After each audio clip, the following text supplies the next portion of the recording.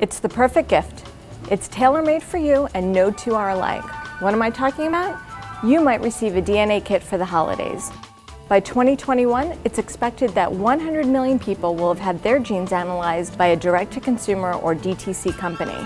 Now, I don't mean to be the holiday Grinch, but I'm going to give you 4 things to think about before you open what could be a Pandora's box. First, it's important to know that while learning about your possible ancestry or finding new relatives can be fun, you might also find out unexpected information. For example, discovering you have half-siblings you didn't know about will surely raise some questions you might not want to ask. There's a mix of information that you can get from these DTC companies.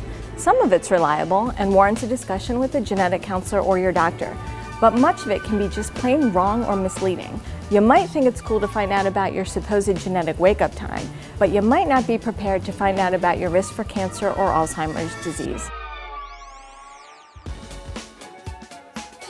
It sounds a lot less exciting, but this holiday season, actually talking with your family members about their health history and then sharing it with your doctor can have a more positive effect on your health than a DTC test.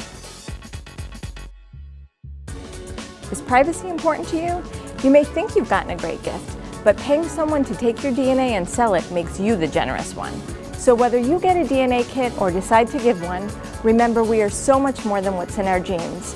If you do choose to dive into the gene pool, tread carefully and reach out to someone like me, a genetic counselor, if you need some help.